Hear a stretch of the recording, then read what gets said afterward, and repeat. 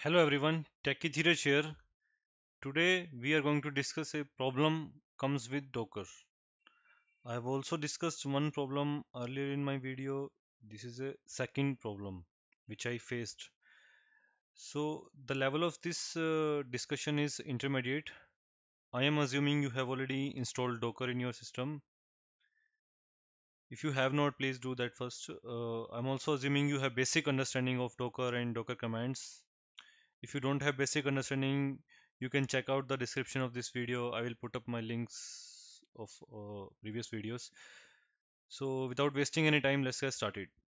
So the problem comes with basically when we mounting the Docker engine socket directory. Okay, so the there are like two key points which I have faced, like why we should not mount Docker engines Unix socket directory.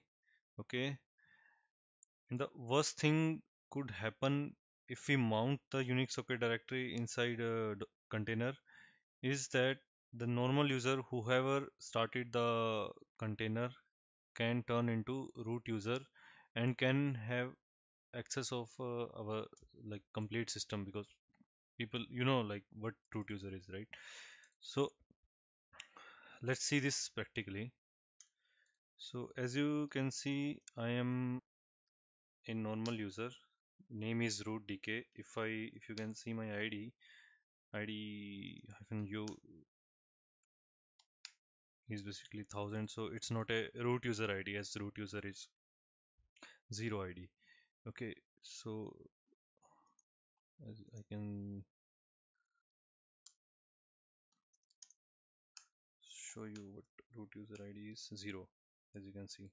So I'm not root user, I'm normal user, right? So this is 1000 id. Okay, so let me start one container here. I have listed. Oh, okay, let me start Docker run it hyphen p.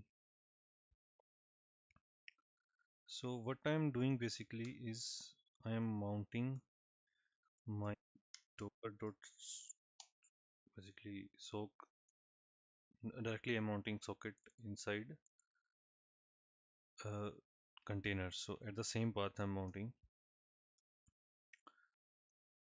Okay. So I am going to use Ubuntu image in this container. So let's start it. So it started. As you can see, I'm inside container. So this is the Docker soak. So I did nothing. I just mounted my Docker socket inside the same path at Docker socket. So what we can do basically with this is, as now I have a Docker socket inside this container. I have access to this socket basically, for the simple terms if I say. So if I communicate with this socket, I am indirectly communicating with the Docker engine running on my host, not on container, as you can see. Like if I give some REST API, some curl command to this socket inside the container, if I run the command, I will be getting all the informations about the Docker from the Docker engine running in my host. Okay, I hope that is clear. Okay, so let me.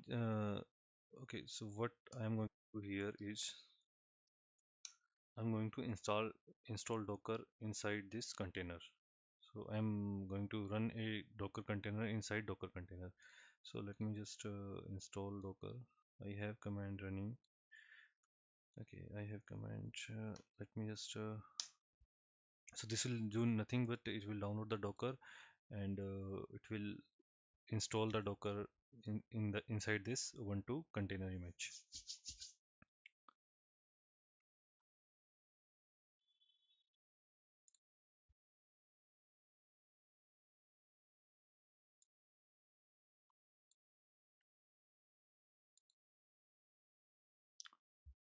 Okay, let it be complete.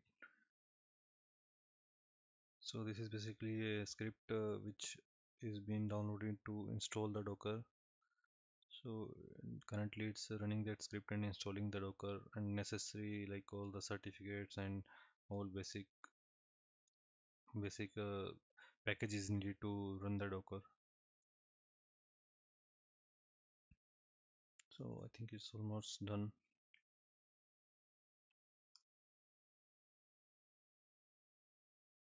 Yeah, it's completed. So as you can see, Docker is now installed on user bin Docker. Okay, so what I will do here is I will run another Docker inside this Docker. So what I'm doing here, if you see this, okay, so if you see this, whenever we run a Docker from a normal user like host, with the slash root is mounted inside our container. Okay, so I can take this as an advantage to get the root access from the normal user, because I ran this command. I was normal user, right? So as you can see here, I was normal user. So what I will do basically, I will start another Docker container. Okay, saying the Ubuntu using the Ubuntu image. I will install it, and I will mount this root directory, as you can see, slash inside the container on the path of slash host. Okay, so let me just start this. As you can see, the new container is started. The earlier container was this, the domain name is this, and now it's got changed to this host name. Sorry, host name got changed to 5, and so this is a separate container. So if I show you the processes here, and if you see this slash host, now that same host slash is mounted on slash host. As you can see, the same information is there. Okay, div. Uh, okay, so so what I can do is here is I can chroot to slash host. Okay, so for those who don't know what chroot is, so I have got a good definition to explain what chroot is. So here, if you see, the chroot basically terms refers to a process of creating a virtualized environment in a Linux operating system or Unix operating system, separating it from the main operating system and directory structure. Any software program running in this environment can only access files within this own directory tree. It cannot access files outside of that directory tree. This confined virtual environment is often called a chroot jail. Okay, so if I am going to this directory, so as you know, like I have mounted my root slash directory to slash host. So if I am going to this chroot, so I am going to be in that directory structure, like indirectly to the slash root directory structure. So in the root directory structure, as we all know, every needed file slash bin slash lib and everything is there. So this is a separate user defined directory tree structure. Okay, if I do id here, I am root, as you can see, because I have done the root inside slash host, and that slash host is nothing but slash, which is root. Okay, so if I going bash, if I run bash here, like I'm just getting bash shell here, so which is my host root directory, as you can see. So this is the problem basically. I have root access of my system, but I ran these all commands, Docker container commands, using my basically using my normal user, which was root dk. Okay, as you can see, now I am root. If I do id here, I am root user. So I have not given any sudo password or anything till this point. So I've just mounted my docker sock inside this, and now as you can see, I'm root user. Okay, so I can have like all the access of ps processes running, as you can know. Okay, so let me show you, like, see, pse-ef, all the processes running inside my host system. So I can see all those information.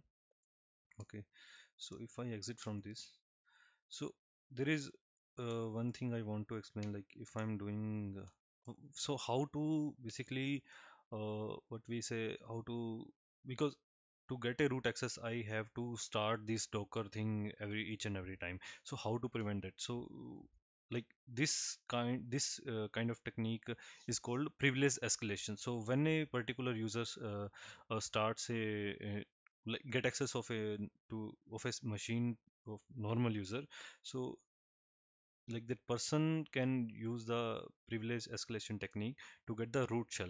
So with the root shell we can have we can access any directory like etc password or etc shadow file, so get the passwords of a normal user. So this is one of the technique to get the root shell and do that privilege escalation.